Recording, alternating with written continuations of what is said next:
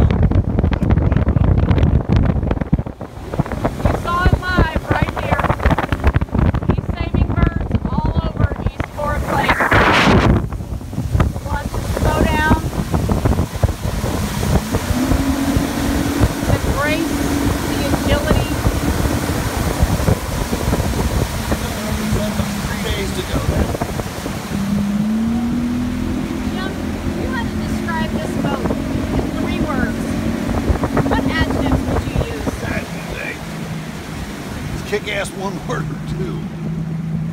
I would describe that as a hyphenated one word. Okay, kick-ass. Hashtag, no joke. And,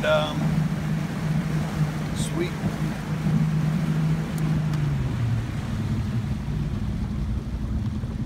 Well, that's all for today's adventure.